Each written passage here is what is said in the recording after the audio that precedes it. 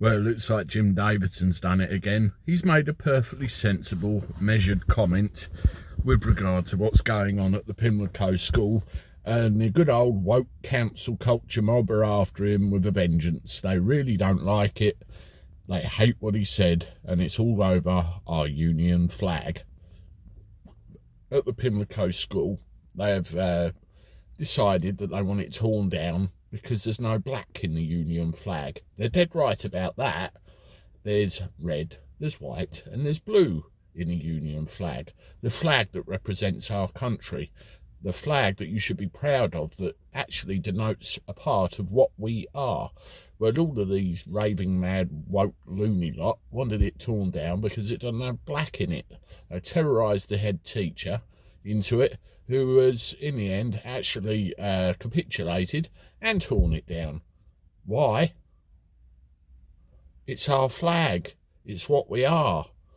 I'll tell you what, this loony woke council lot, if you don't like it, if you don't like attending a school where the Union flag is flown, or there's any reference to Britain, British, or anything about this country that makes it great, because you obviously hate it, go somewhere else where there is no Union flag.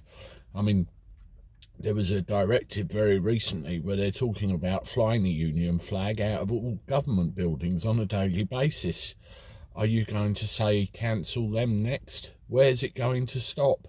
It's absolutely ridiculous. Oh, and by the way, while we're on the subject of Jim Davidson actually opening his mouth with an opinion, he's entitled to an opinion, I'm entitled to an opinion, and everybody else is entitled to an opinion. It's free speech. But seriously, you're messing with our history here. It started with the statues. Now we're on to flag bashing. When's it going to stop?